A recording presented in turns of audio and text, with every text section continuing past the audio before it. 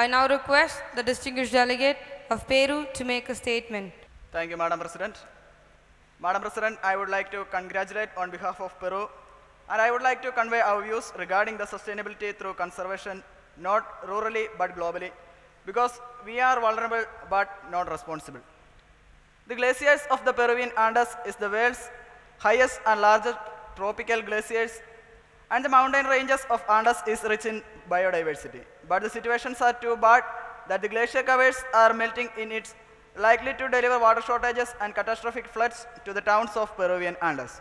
We have to overcome these catastrophes. We have to find the actual reasons behind it, and the UN must pay some attention for the precious glaciers.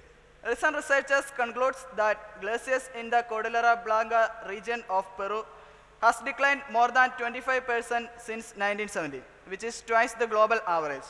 The main reason behind the rapid melting of the glaciers is climate changes due to the emission of huge amount of greenhouse gases, deforestation, and global warming. Over the last century, global average temperature has increased by more than 1 degree Fahrenheit.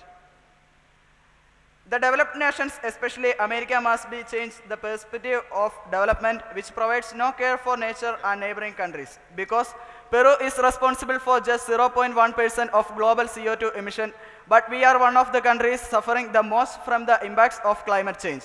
The Intergovernmental Panel on Climate Change special report on emission scenario places us as one of the countries that will be most affected by the effects of climate change. Figures from the special report on emission scenarios indicate that we will suffer the greatest temperature rises due to climate changes.